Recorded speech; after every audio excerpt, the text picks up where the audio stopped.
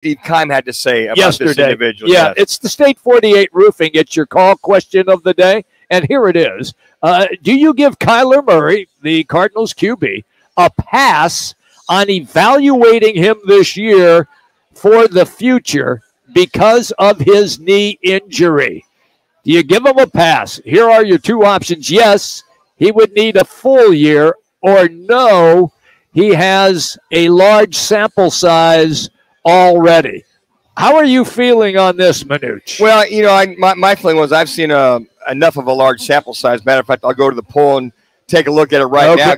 Currently it's 50-50, Jimmy. Okay. You know, folks pretty much, I'm sure they're going to be split. They're going to be torn. But for me personally, I've seen enough. Okay. I've seen the good, the bad, and the ugly in Kyler Murray.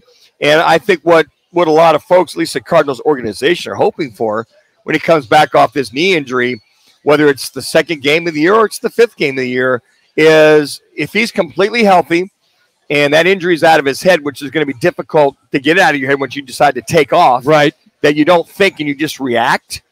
I think that they've got to see the progress for a young man, you know, a 5-year pro, act like a 5-year pro quarterback, making the right reads, throwing the ball away, being wise with your body, understanding the concepts.